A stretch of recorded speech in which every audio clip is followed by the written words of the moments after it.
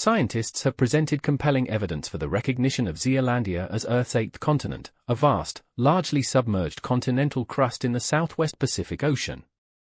This isn't a new landmass, but the formal acknowledgement of a 4.9 million square kilometre expanse, about 6 times the size of Madagascar.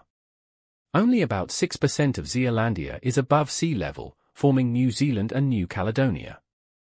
Geologically, Zealandia exhibits several key continental characteristics. It has an elevated bathymetry compared to the surrounding oceanic crust, is composed of diverse, silica-rich rocks such as granite, and possesses a relatively thick crust, averaging 35 kilometers compared to the 8-kilometer average of oceanic crust.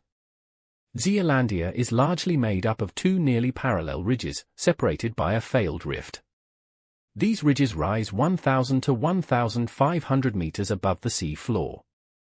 The continent separated from Gondwana, the ancient supercontinent, between 83 and 79 million years ago. As it drifted and stretched, much of it sank.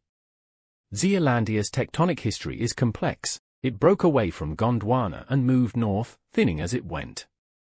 Around 25 million years ago, the southern part shifted relative to the northern part along the Alpine Fault, resulting in a displacement of approximately 500 kilometers.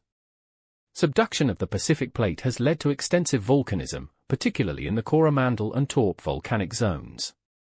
The continent's crustal structure varies, ranging from about 10 kilometers thick in the offshore New Caledonia Trough to over 40 kilometers thick under the Southern Alps. Zealandia is also home to unique biodiversity. The Zealandia Eco Sanctuary in Wellington is a prime example of conservation efforts, featuring a predator exclusion fence that has enabled the reintroduction of numerous rare and endangered species, including kiwi and tuatara. The region's long isolation has resulted in unique ecosystems and species. Furthermore, Zealandia is of interest for its mineral resources. Offshore resources include iron sands, volcanic massive sulfides, and ferromanganese nodule deposits.